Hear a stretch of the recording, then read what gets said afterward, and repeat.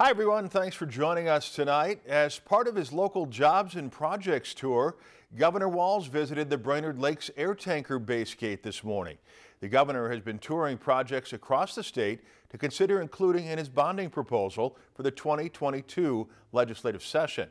Reporter Nick Rossini has the story.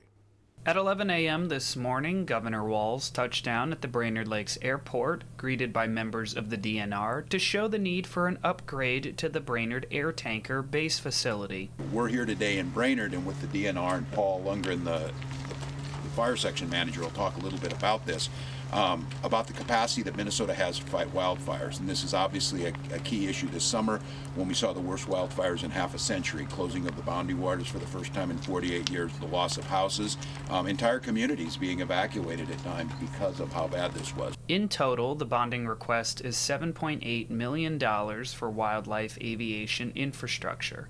Here at the Brainerd Lakes Airport, $3.5 million is being requested. These facilities go directly to supporting the operations that provide critical protection to citizens across the state of Minnesota and supporting our wildland firefighters on the ground. With these facilities, the aircraft, the operations provided, we can respond quickly, we can respond safely and effectively. That includes replacing existing facilities for workspaces up to 30 people. Currently, the air tanker base uses 2 mobile home units and sheds that are past their use.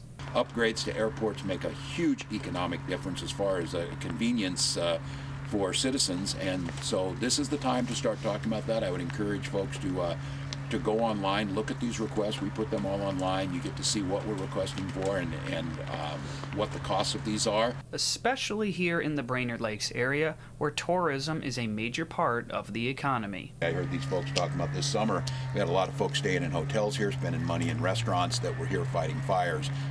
Those are a benefit to the community. This is, as I said, a great airport facility.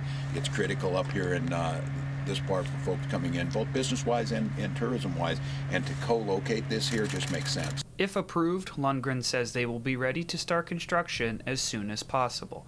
Reporting from the Brainerd Lakes Regional Airport, Nick Rossini, Lakeland News.